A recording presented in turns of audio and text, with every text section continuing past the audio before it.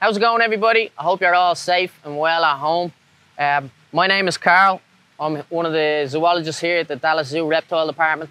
And today we're going to have a little chat about the biggest carnivores that we have at the Dallas Zoo. Of course, I'm talking about the Nile crocodiles. Here we have two Nile crocodiles. We've got Delilah and Monster. They're pushing 60 years old now, so they're getting on a bit, but aren't we all? Monster is about 15 feet long, weighs over 1,000 pounds. So his name is justified. He's a giant animal. And Delilah, she's about 11 feet long, weighs about 800 pounds. So they're very big animals. Nile crocodiles can actually get up to in excess of 18 feet in certain circumstances. Nile crocodiles are the second largest species in the world. There are 26 species of crocodilians. Crocodilians encompass alligators, caiman, gharials, and of course crocodiles. There are currently 7 species of crocodilians that are on the critically endangered list, and we actually have one of them at the Dallas Zoo Reptile Department, the Chinese alligator.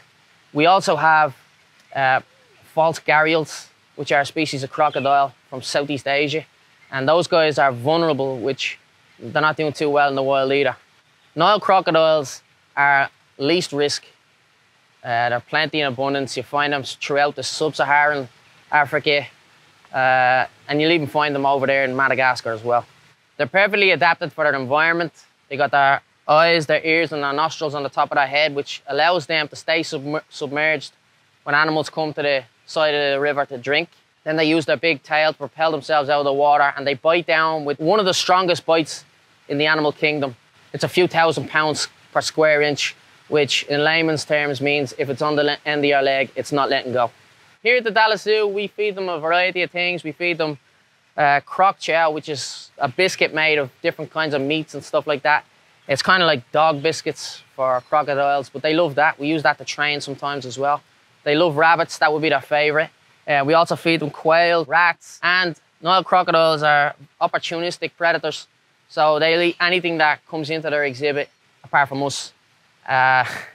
They'll eat squirrels that fall out of trees, and they've even been known to take the odd skunk here and there that's wandered in.